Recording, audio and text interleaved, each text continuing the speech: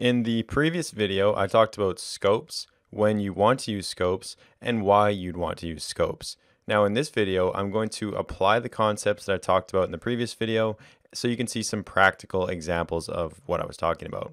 So if we review the diagram for the Dagger architecture, I guess you'd call it, we're going to have three total different scopes. The @singleton annotation will take care of the application level scope, so kind of the app-wide scope. It's just going to be @singleton.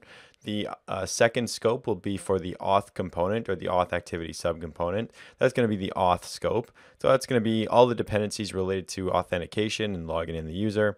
And then the third one is going to be main scope for main activity subcomponent, but it's main component on this diagram. And that's going to be all of the dependencies, the API calls related to when the user actually has access to the application, so kind of after they're logged in. All right, so the first step is I'm going to, I didn't want to do anything.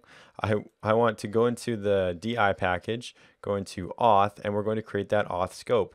And so if you take, actually before I do that, I know I've mentioned this previously, but if you take a look at this singleton annotation, so if I just hold down control and click on it, we see that this is all you need to define a scope. It's just an annotation. There's nothing really special about it here. It just has the @scope annotation, and Dagger will interpret this as a scope. So like I can literally copy all of these properties. I'm going to go into the auth package inside the DI package. I'm going to create a new annotation class, and this is going to be called auth scope.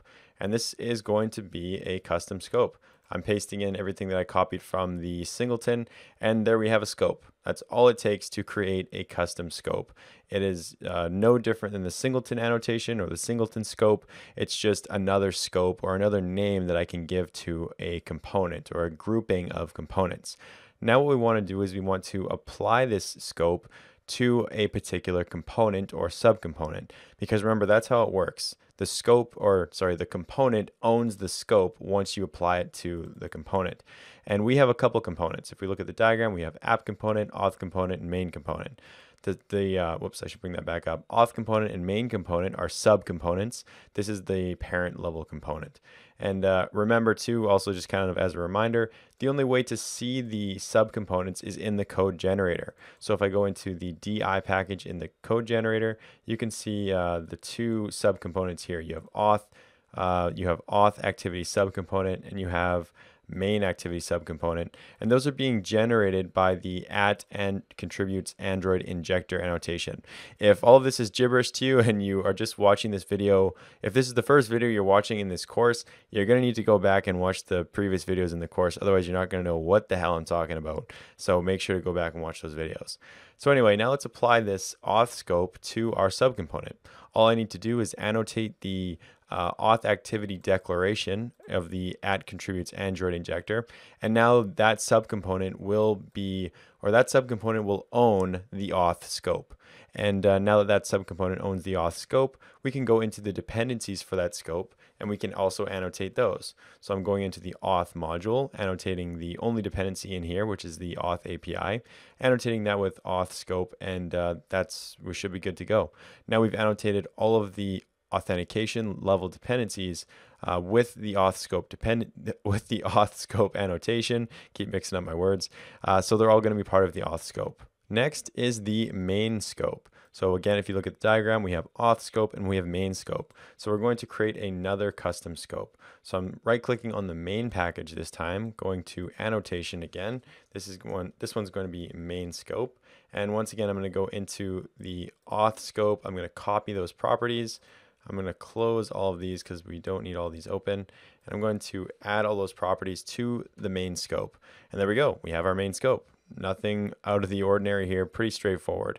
Now I'm going to activity builders module, and I'm going to annotate the @contributes Android injector so that the main activity subcomponent will own the main scope. Now that owns the main scope, I can go into the dependencies for that module, so main module, and I can annotate these dependencies with main scope. And now these dependencies will all be part of the main scope, and they will only exist as long as the main scope is alive, the main component is alive, which is essentially main activity.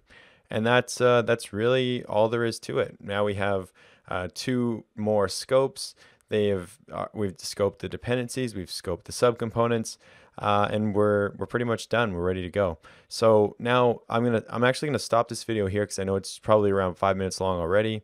And in the next video, I'm going to show you some examples to help solidify your knowledge of scopes. I'm going to show you kind of using different dependencies. I want to show you the memory addresses of the dependencies if you scope them as opposed to not scoping them. So you can see, like, practically speaking, you can look at the log and you can actually see why we scope.